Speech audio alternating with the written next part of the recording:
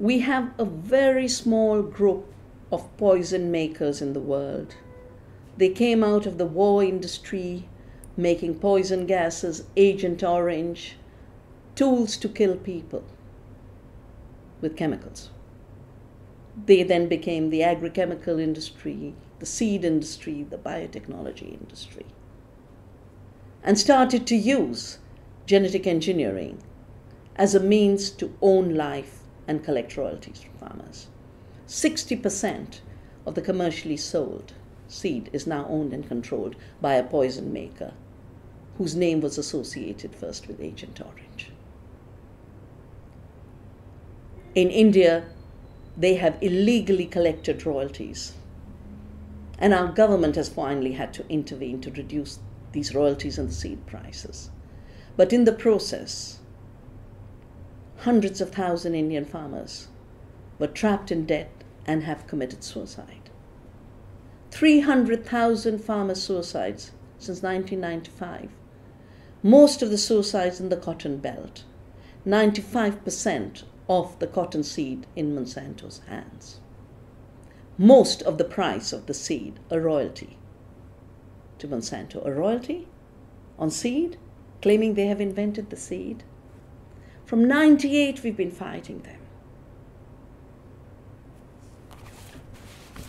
This report was translated into every language across India and led to movements to uproot Monsanto, tell Monsanto, quit India. Now Monsanto's saying, we'll quit India, and we are saying, goodbye, thank you. You've caused enough damage. The Ecologist of 1998, the Monsanto files.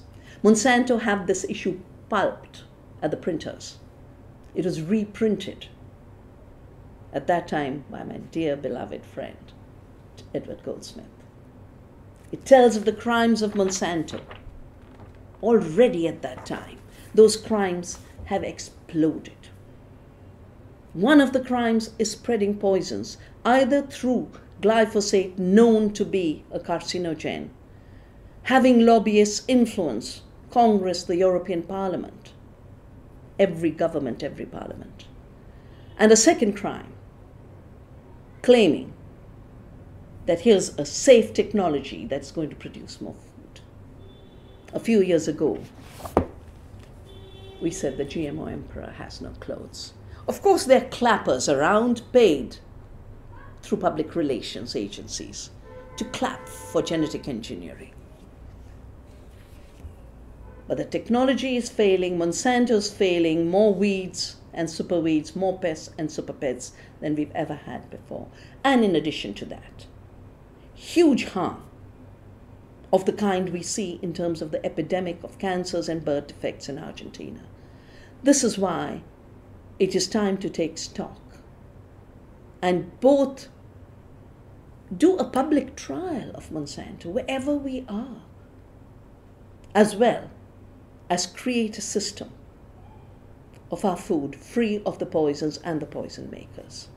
It is with this spirit we are organizing people's assemblies as this year's actions for food freedom and seed freedom. From the 2nd of October to the 16th of October. The 2nd of October to reclaim our seed and say no to every unjust, immoral law Monsanto shapes. And by the time we come to 2nd of October, maybe there won't be a Monsanto because it'll have merged to hide its bad name with a Bayer or a BASF. It'll have moved to Europe to save on taxes, but it doesn't matter because it's the action that counts. Their action of destruction, our action to defend the creative forces of life and all their freedom. The future is ecological. The future is agroecology. And we invite you, no matter where you are, to celebrate from 2nd of October Gandhi's birth anniversary for non-violence and 16th of October World Food Day, to show that we as people are shaping food systems that produce more food, better food, more livelihoods, more meaningful work, more democracy, more freedom. Our bread is our freedom.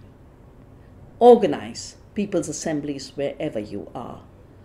If You have the opportunity to join the People's Assembly in The Hague, where we will also be organizing a tribunal, putting together all the evidence of Monsanto's crimes against nature and humanity. It is the people of the world putting Monsanto on trial. It is people of the world saying 4 giant corporations, corrupt, toxic, destroying our freedoms, cannot be in charge of our economies, our science, our knowledge, our food.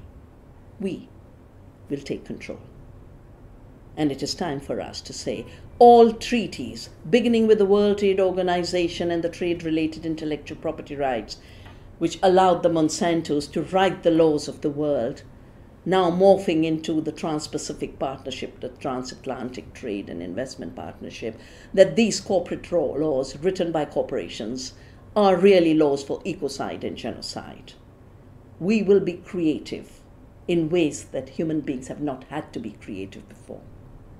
We will stand in solidarity as one humanity, acting as one, to roll back this absolutely immoral, unaccountable power of the genocidal corporations.